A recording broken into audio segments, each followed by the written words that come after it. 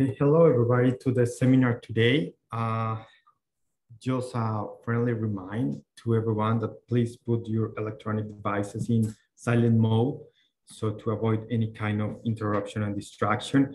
For today's presentation, we have a conference titled Rubber Bank Terminal, Overwater Site Investigation, a Case Study. So this presentation provides a look into a complex marine geotechnical investigation near Vancouver, British Columbia in 2016. Work include a number of deep, more than 100 meters, geotechnical tests using different techniques, as well as a variety of sampling. The presentation looks at the goals of the investigation, the challenges faced in the execution of the program, and the creative solution techniques used to collect the data. And for this investigation, we have with us Max. Max is a professional engineer who graduated from the University of British Columbia in 2013. Max started with the ConeTec family of companies as a field engineer in 2013, performing technical duties on numerous tailing related projects across Canada and the US. He quickly progressed his knowledge and experience by conducting and eventually supervising various site investigations around the world, helping start the international division, working in Europe, Africa, and Australia. Since 2017, Matt has worked as a supervisor, operational manager for both Mad Bay Drilling and ConeTec, and now is the regional manager of Western Canada for ConeTec. So please join me in welcoming Max. Hi, everybody. Thanks so much for having me. Daniel very nicely introduced me. I'm Max, and I'm presenting on this project, Roberts Bank Terminal. I'll kind of review previous work that was completed in the area, as well as going into this very complex geotechnical investigation. So let's get started. Here we go.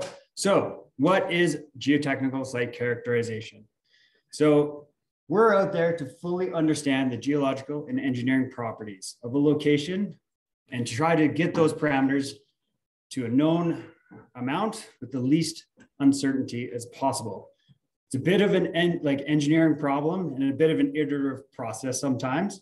So it goes from desktop studies to initial geotechnical assessments, full-scale ground investigation, and sometimes you need to go and collect more data after the initial site characterization.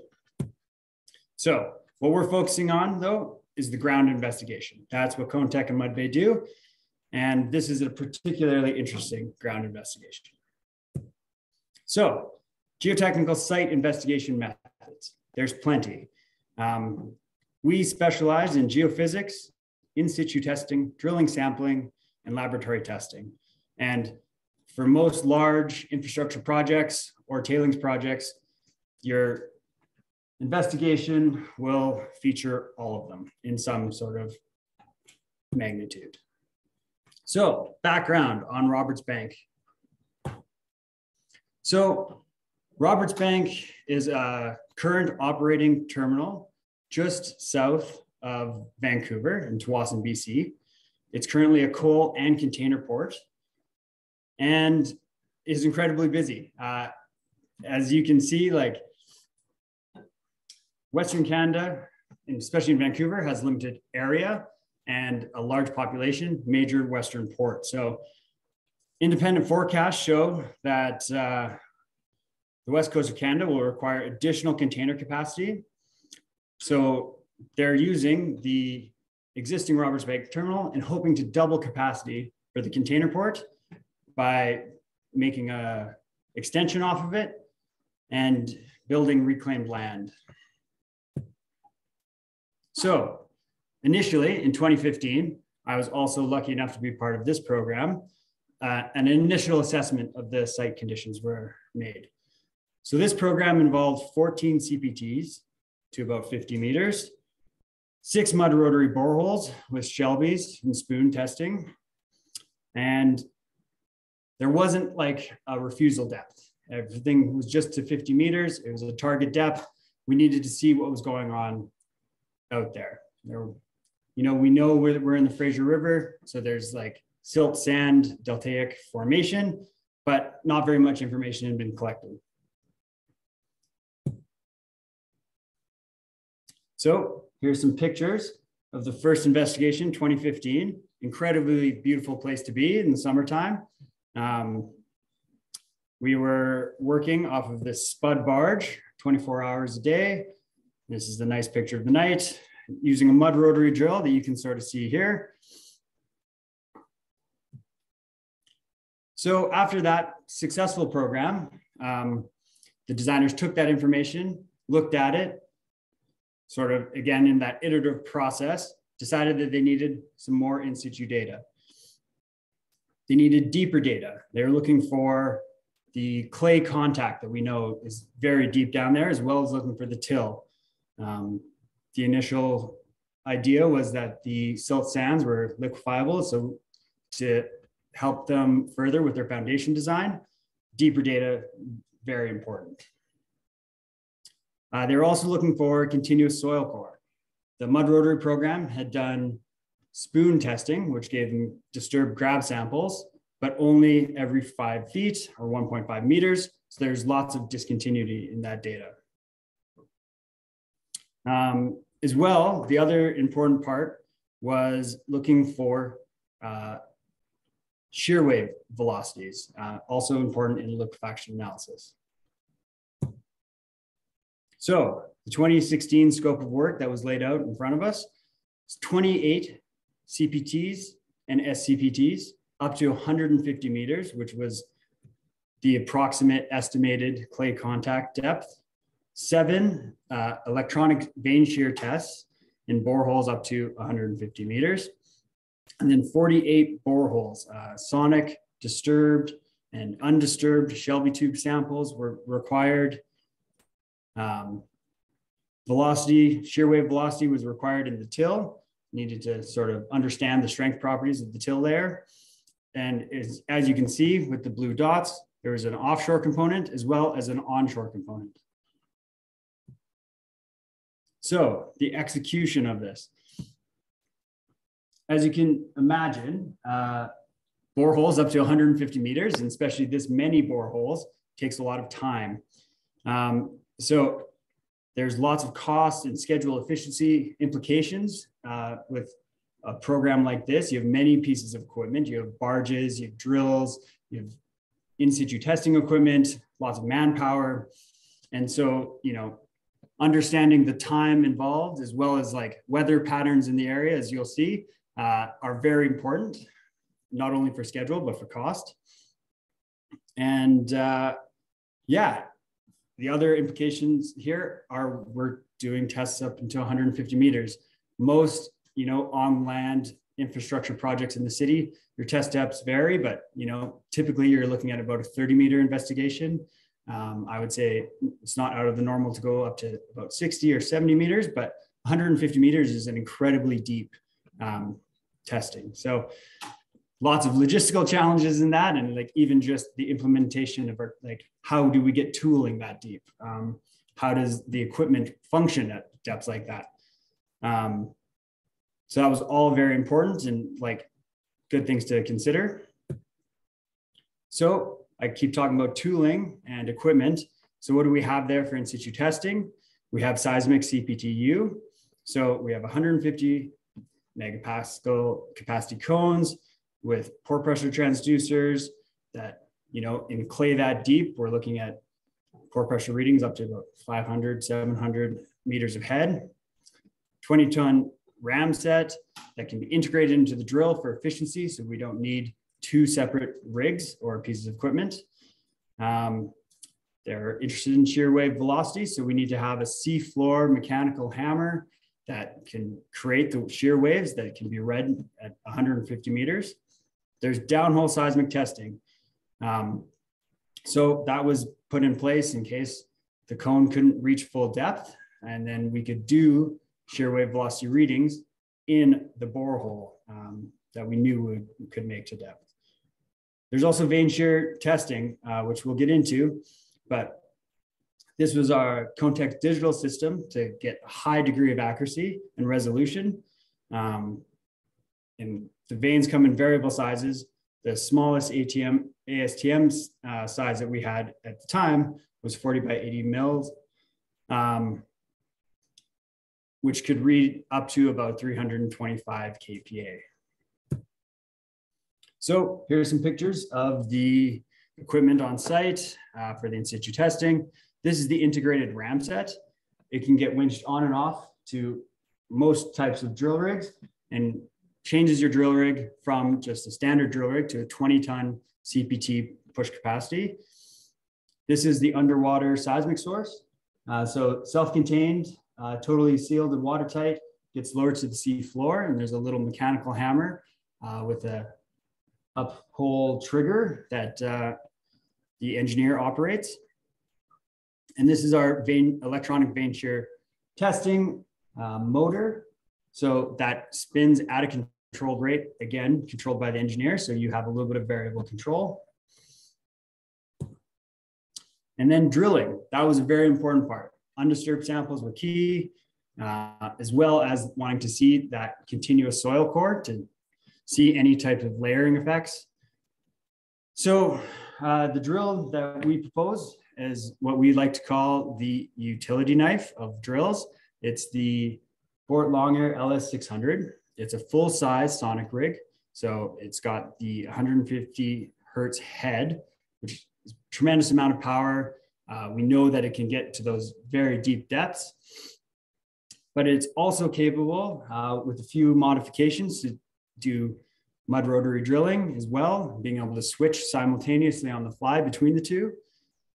We had drilling fluid circulation, because as you can imagine, a program of this length, we're trying to reduce as much waste and cuttings as we can because we have a limited amount of room. We did hydraulic fixed piston Shelby sampling to collect those undisturbed samples. And since we were trying to collect undisturbed samples in like silty sand material, which is fairly unusual because normally it's just done in fine grained, we used stainless steel sharpened Shelby tubes to really try to get as clean of a cut and as undisturbed sample as we possibly could. So that's a lot of different equipment. How do you fit it all into a barge? Well, you can see here, it's pretty tight. But what we did is we utilized a 2-barge system. These barges, for everybody's reference, are about 40 feet by 80 feet. So we have a crane that has the, extra consumables. You can see here the used mud disposal in this large white tank, because we're planning on being out there for about a month and a half to 2 months. We want to be as self-sufficient as possible. Floating out in the middle of the ocean, going for resupplies, waste dumps, extra, trying to mobilize equipment is really hard. So, ahead of time, you want to be as prepared as possible and minimize any extra trips. So you can sort of see here, this is our standard layout. The sonic rig is down on the drilling scow.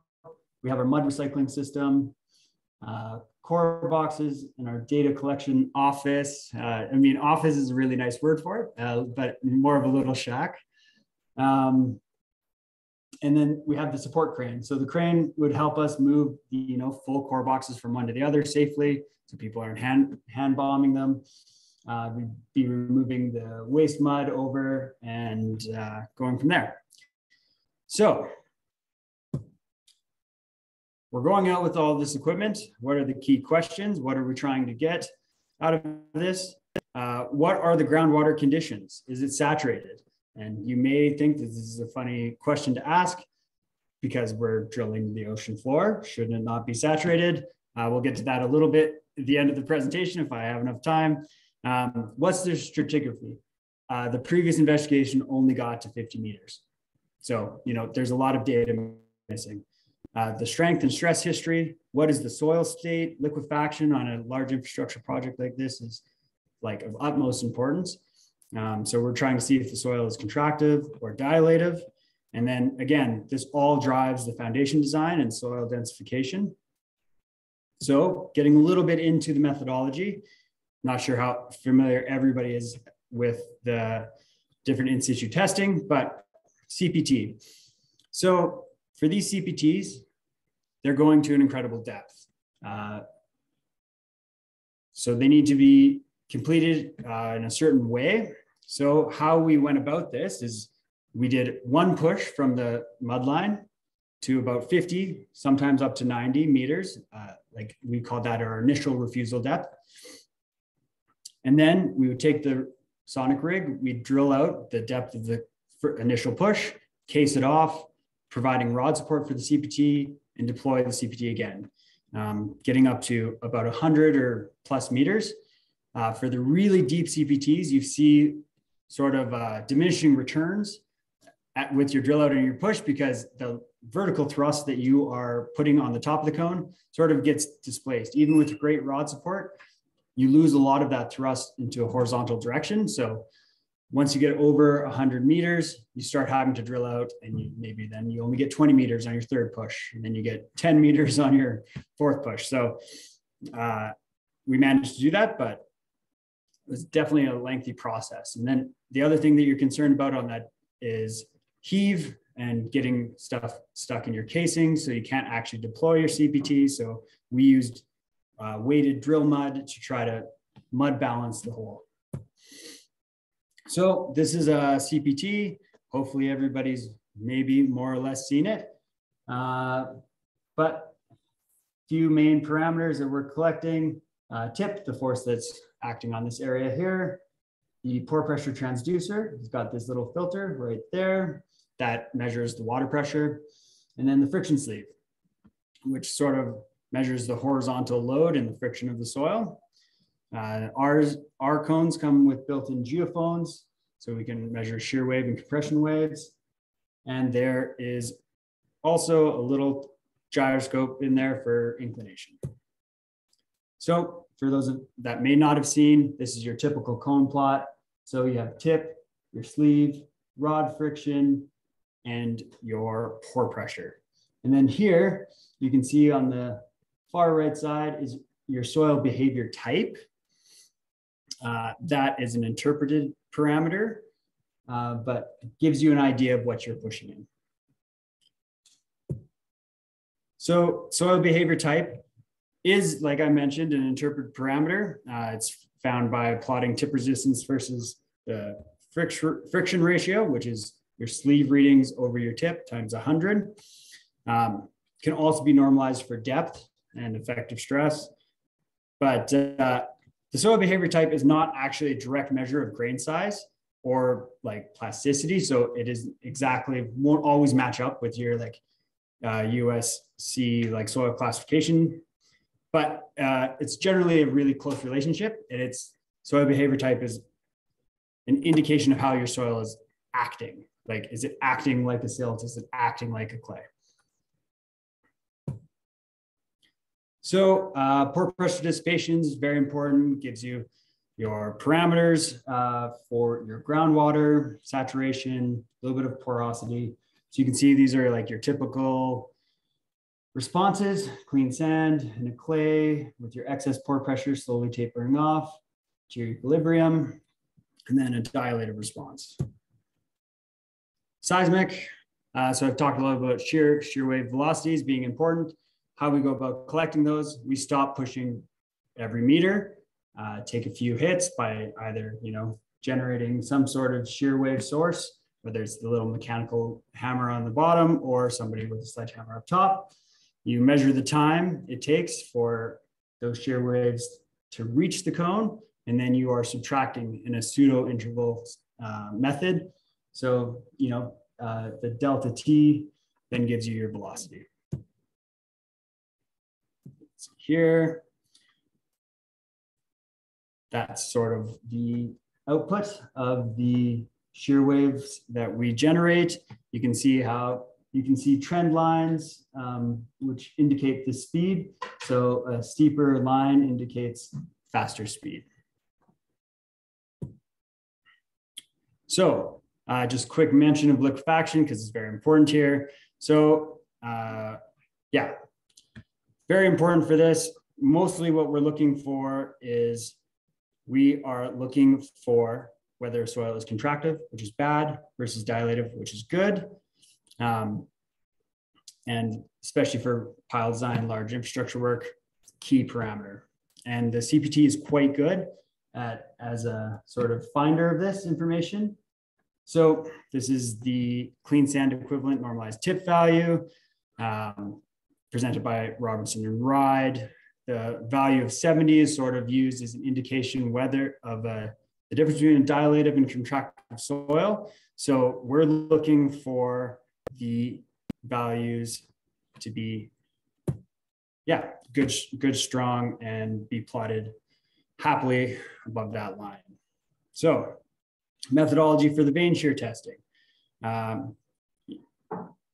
The mini vein was developed for the deep VST because, you know, clay under with that much soil on top of it is very stiff and has been compressed.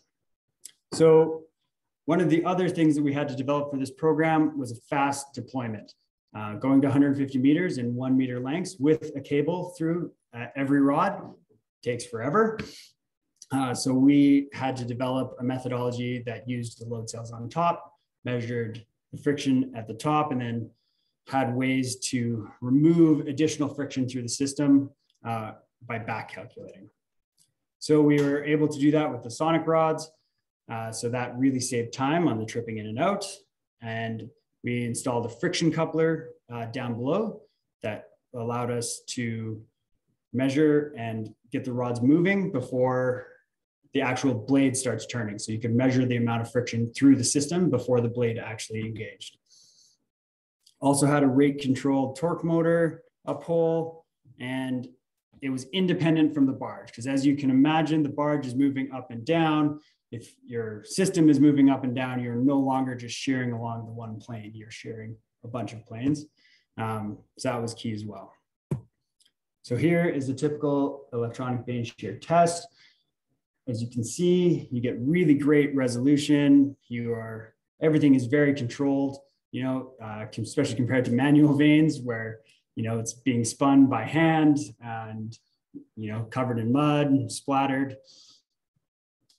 So that's sort of what that looks like. There was a bearing that we had to develop that took the weight of the rods, and that's some of the friction that we are trying to reduce and reduce wear and tear on the motor.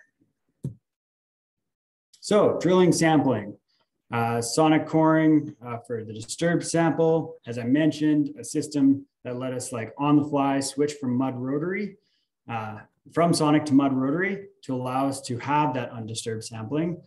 So we would switch maybe 3 meters above the desired test depth, and then mud rotary for a very low disturbance, high quality Shelby tube, as the sonic drill sort of has a zone of disturbance in front of it as it's vibrating in.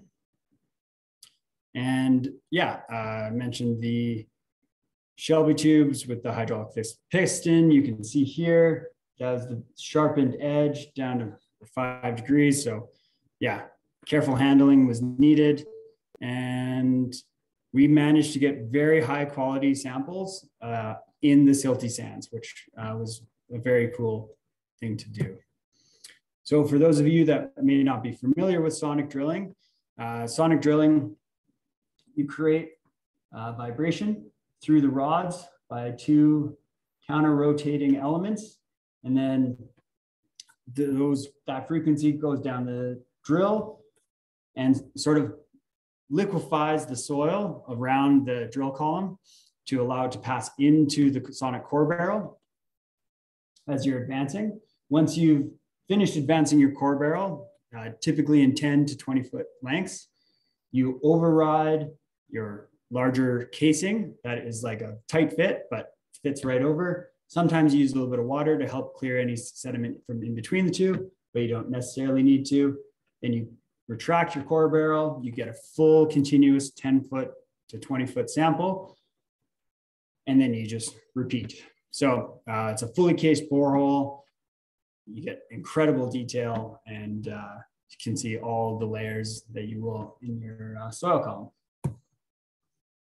So here's some nice pictures of the sonic rig not on a crowded barge. You can kind of see back to back, there's a support unit with mechanical means to help lift all this casing and steel. It's very heavy. There's a happy drill crew.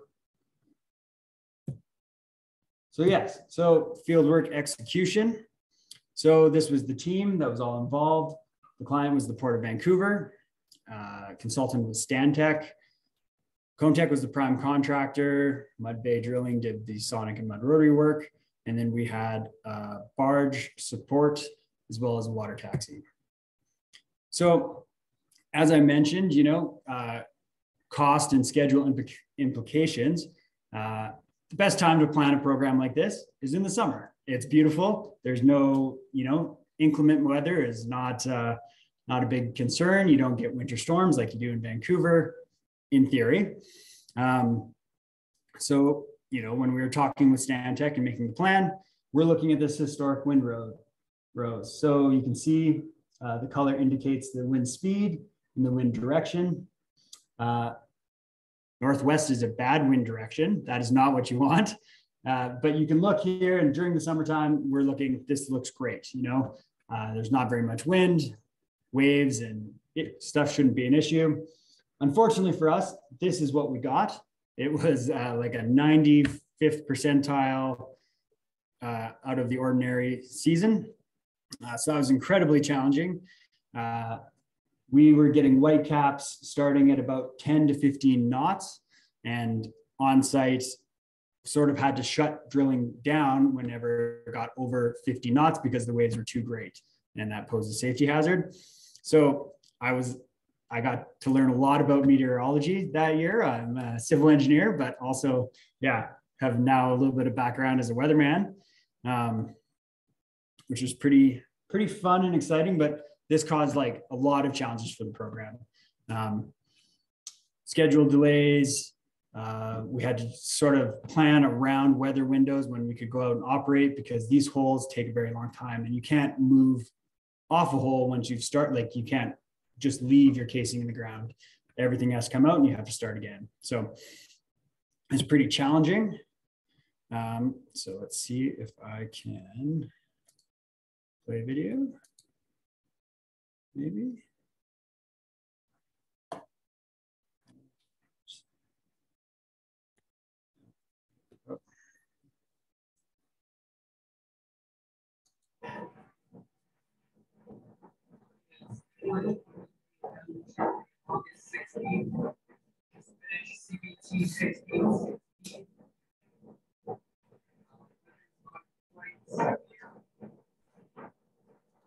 So yeah, you can just sort of see, you know, we're dealing with waves coming over the side and whatnot. This was one of the days that, you know, we sort of wanted to see how bad 20 knots of wind was, and it turned out it was pretty bad. But it's things like that cause lots of delay. So that was a big challenge of the field work.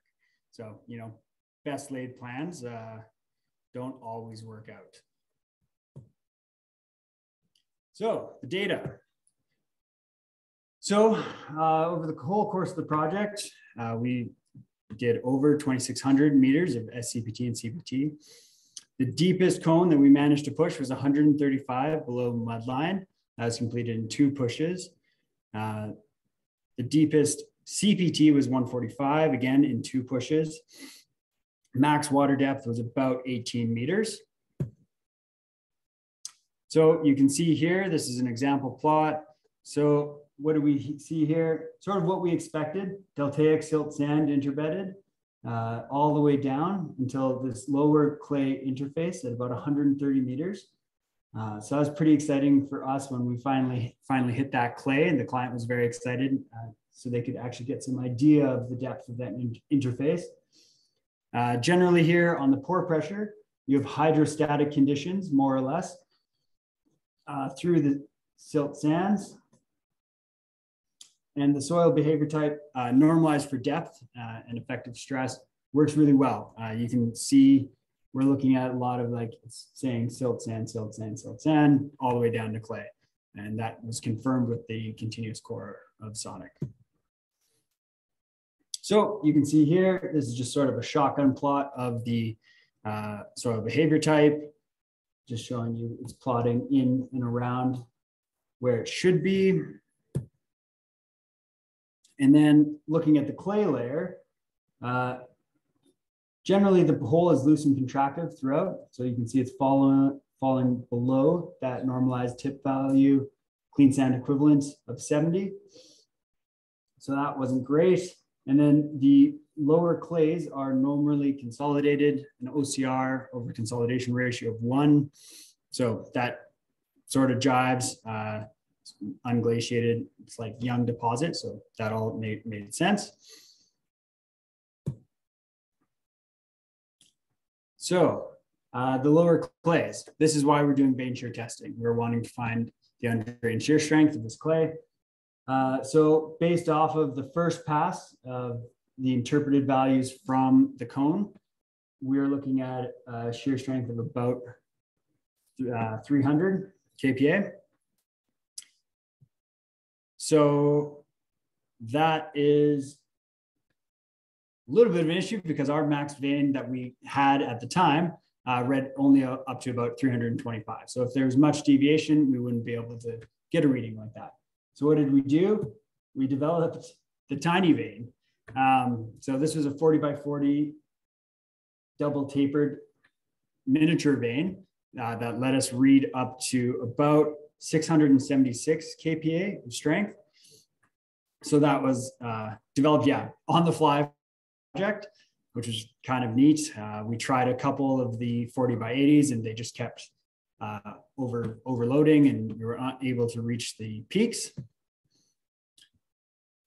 So this is a plot from the program. So you can see the initial or the peak stress red with the 40 by 40 vein was about 550 kPa. Then you remove this.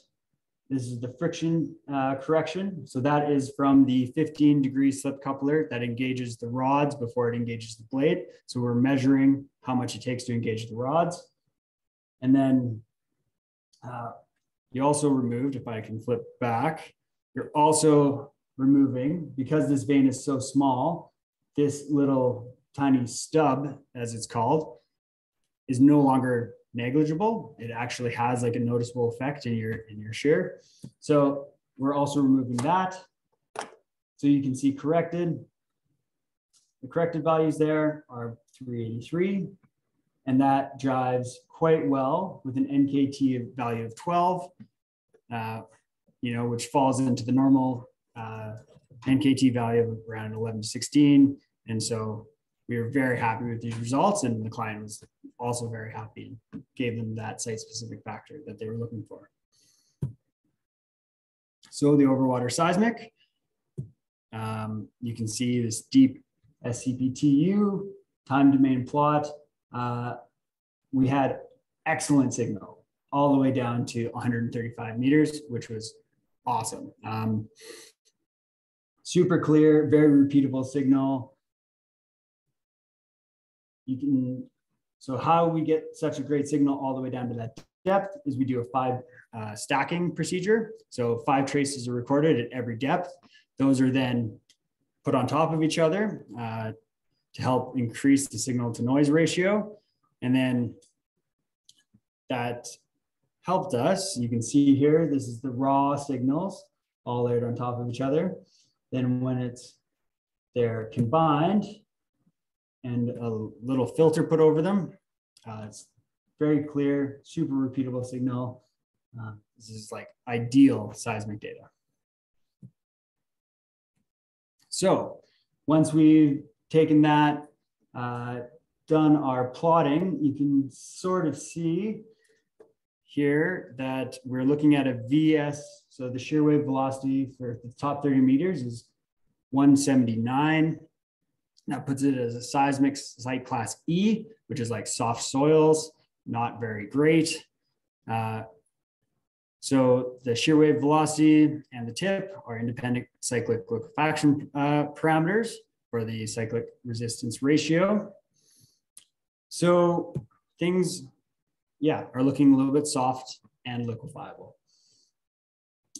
For the offshore downhole seismic, which was done in the borehole to get some strength parameters for the clay, you can see that it was incredibly successful too, getting good clear readings. And then you can see here, we're into the till and you can see the jump in the shear wave velocity up to 600 meters per second. So that gives you a very clear indication that you hit your till contact. Am I doing okay on time? Okay, perfect. Okay, so now the saturation question. So as I mentioned before, we're doing an investigation of the ocean floor. Should not everything be saturated? That would be the easy basic thought. So compression waves, I've been talking a lot about shear waves. Compression waves are the other seismic wave that we're reading. They are more or less an on-off switch for saturation. So you can see here at 90% saturation, you're looking at a compression wave velocity of about 400 meters. And then on a log scale, as you're climbing up, a fully saturated, you'd be expecting about 1600. So compression waves are a great indicator of like saturation. That's sort of often why we're collecting that data. And you can see from our plot here that even though, you know, 0 is the mud line, you are in the ocean, you have up to 18 meters of water above you, we are sitting well below that 1600 meter per second line. And that's sort of very odd. That isn't what we would expect at all. And so why is that? So with further lab testing and taking a look, the thought is there's entrained air due to organic decay through the upper silt sands. And, you know, our compression wave source only let us get to about 22 meters of depth. And even at 22 meters, we're only at 800 meters per second. So we're looking at, you know, pulling from this chart here, you know, 99.95, something like that, which, you know, sounds basically saturated, but in the liquefaction world, that difference can make a lot. So unsaturated soils are compressible and dampen contractive behavior. So your liquefaction potential is lower in them. And yeah, so the decrease in the saturation can delay the liquefaction. Which, yeah, and so that's very important for their design. And like this was a very weird behavior when we were recording the data. It's not something that's often seen, but the organic decay in entrained air is, yeah, kind of a shocking discovery. Counterintuitive to what you would think. So yeah, just in summary, we completed a comprehensive site investigation in deep and loose soils to full depth. That was incredibly exciting, and those are some of the deepest cone holes in ConeTec history, and definitely the deepest vein shear testing that we've ever done. Special QA QC is required when performing all these tests. Learning on the fly, the vein shear tests and having to understand all of the extra frictional components that need to be removed. Does your data make sense? Developing new tools to help the data make sense.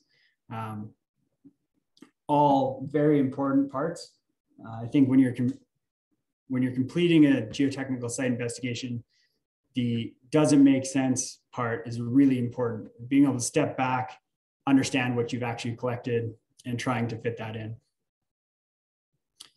Combination techniques provided operational versatility, being able to collect undisturbed samples, sonic core, all these in situ tests it gave a wide range of data and engineering parameters for the foundation designers to use. And then the laboratory data on the Shelby tubes will be a great complementary source as well. So yeah, we'd just like to, acknowledgements for the Port of Vancouver, the field crew, ConeTec for letting us share some of this information. That's super great. I want to thank Jamie Sharp for putting together the slides for me. And then I've just got a fun little sort of drone video that our water taxi guy captured while we were out there to finish it off. And then I'll field some questions.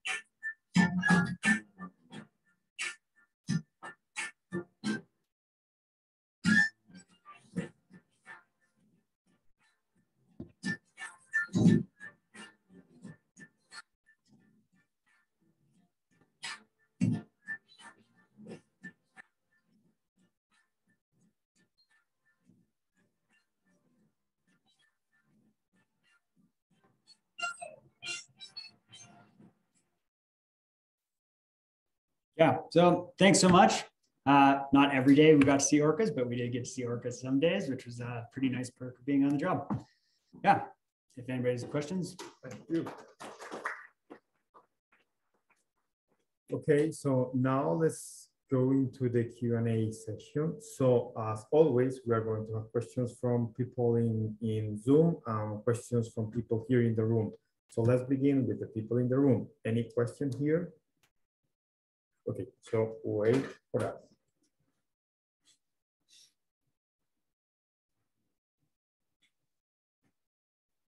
Hi, hello, I am Liverpool. Thank you for your presentation. I have a question. What was the drilling rate? The drilling rate. Yeah. So again, sort of diminishing returns as you go deeper. I would say that, on a good day in the top 60 meters, we were probably going about 5 meters an hour or so. If we were just sonic coring, of course, extra care had to be done for the Shelby tube samples. We would push the Shelby tube samples in and then sit on them for let them sort of set for about half an hour before we pull them out. So that obviously slows down. And then once we got very deep, like 100 meters plus, I would say the drilling rate probably fell to about a meter an hour, like all things considered. As you get deeper, even with the sonic drill and you're creating a little bit of liquefaction around, your column, there's still huge amounts of friction and like horizontal stresses going on that sort of lock in your casing. And so you need to keep sort of drilling larger and larger casing above that to help relieve some of that frictional component. So yeah, variable, but once you're like drilling more than about 100 meters depth, whether on the ocean or on land, with sonic drilling, yeah, about a meter to maybe 2 meters an hour. Thank you. Yeah.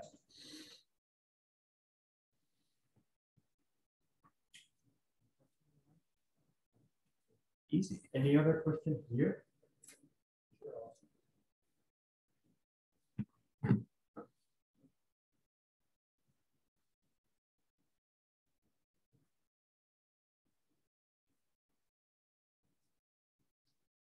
Thanks for the presentation. My name is Kevin Mola. The vein shear stuff is actually very impressive. You don't see most people who haven't done vein shear testing before, but this depth is insane. Insane, yeah. So with that in mind, I'm just wondering if you were involved in the corrections that were made, because the torque on the rods at that depth is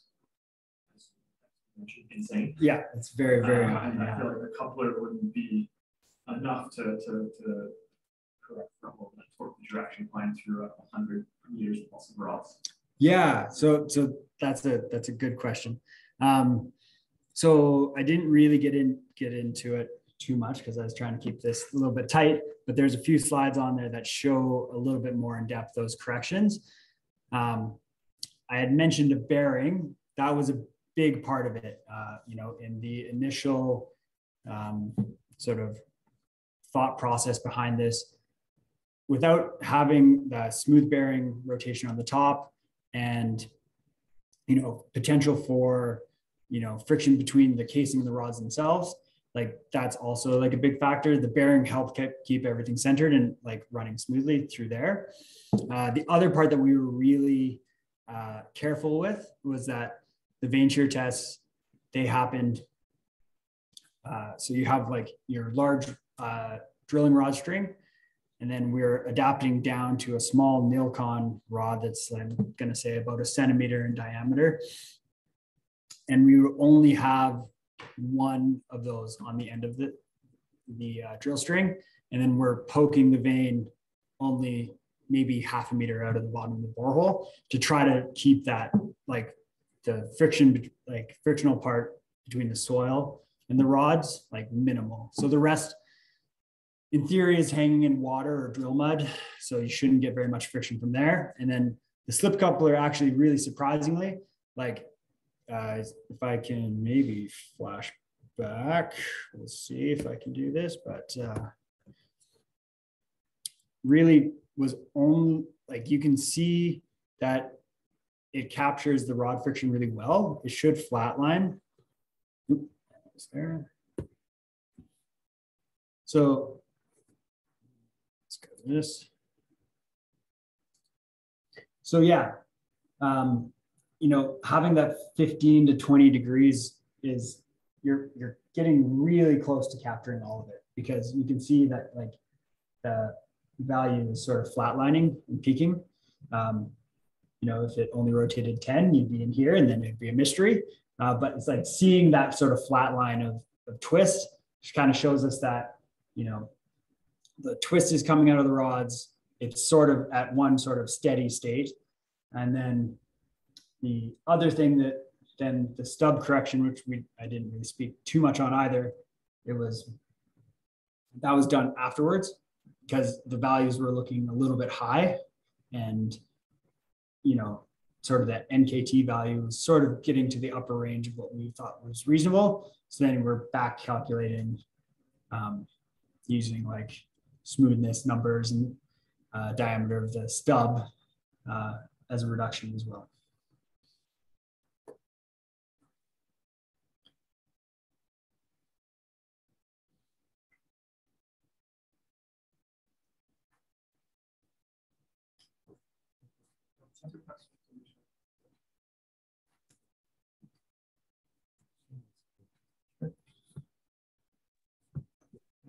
So Max, it's Colin Drager here. I don't know if there's any more questions in the room, but I thought I'd just ask a follow-up on that. I just to clarify, so that 123 that you're showing there, how was that value actually obtained? So that's read by the uphole torque load cell. So the load cell is like up near the, like mounted just below the motor. So that's just straight from the reading of the load cell itself. So, you know, we're rotating the load cell and the drill rod string, and it's measuring those first 15 degrees of torque with the slip coupler. So the slip coupler spins freely for 15 degrees before engaging the blade. And so that's what that 123 you're reading is. And then you can see that the blade engages and then you get your peak value. Oh, I see. So that's where you're explaining the plateau, because anything after that you would assume would just be uniform. Yeah, exactly. So anything after the engagement of the blade, which I think is, let's see if I can get this laser pointer again. So yeah, so this is like the free spinning where just the rods are engaged and no blade. And then you can see as soon as the blade engages, you're getting your peak there. I see. So this is a continuous data set we're looking at here. Okay. Yeah, gotcha. Exactly. Yeah, that makes sense. And looking at the great, really good visuals in this presentation, especially the theme song at the end, I thought that was great. one of the questions I haven't done a lot of barge drilling. So I'm wondering, just thinking about your drill depth data for a lot of these, because you're showing the waves. So you're dealing with tides, wave swells, drift, that kind of thing. So how was that taken into account? Was there no fixed connection between the drill stem and the barge itself? Or can you just provide a bit of information on that? Yeah, for sure. So all depths are relative to what we call mudline, and then that can be, referenced as from chart datum or geodetic elevation. But all depths that you've seen here on the presentation are all from below, basically, we're calling 0 seafloor. And then as you're drilling, your only connection is actually how do I say this, I guess, casing stays in the hole and is held up by the ground once you reach a certain depth, like it's staying steady and the barge is moving around the casing. And then if you're pushing CPT, let's say, your CPT rods are connected to the drill, which is connected to the barge. So you do actually have to account and do depth checks for the tidal movements. We do them, sort of on the fly every meter, and then officially about once every 5 meters. And you'll see small changes, like maybe 10 centimeters or so over a course of a 5 meter push that gets corrected in the data. Sometimes you're overcounting, sometimes you're undercounting, depending on the tidal fluctuation. But then for all this vane shear testing, your casing is set and fixed into the mud line, like into the seafloor. And then it is like you're mounting your motor and your drill string all to the casing. So it's independent of tidal and wave effect. Yeah, that makes sense. Thank you. Any question here? Okay. So we have 2 questions online. The first one is, were variables rate considered for the vane shear when encountering silty sandy soil? Yeah, so variable rate vane shear testing is definitely something that we're doing more and more of. We've been finding that it's incredibly popular in tailings. For this project, we only did vane shear testing in that low clay unit.